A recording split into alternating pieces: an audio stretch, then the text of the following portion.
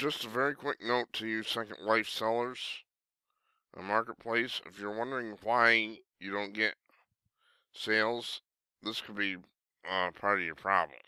And take a look at this item. This is an actual item that I was searching for.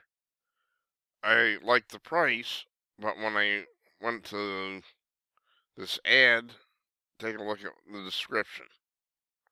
Description's right here. Match any outfit with our Bourbon Creek hat. That tells me nothing about the item. I have no idea what I'm getting here. Visit our store in Bourbon Creek in Second Life. Bourbon is country bar setting, blah, blah, blah.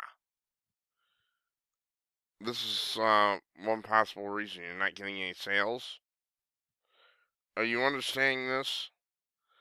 If I'm spending my time going around the marketplace looking for things to buy, and it's something like this, I don't want to see this crap here.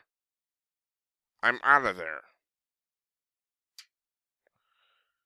As I was with this. I sent an IM to this person and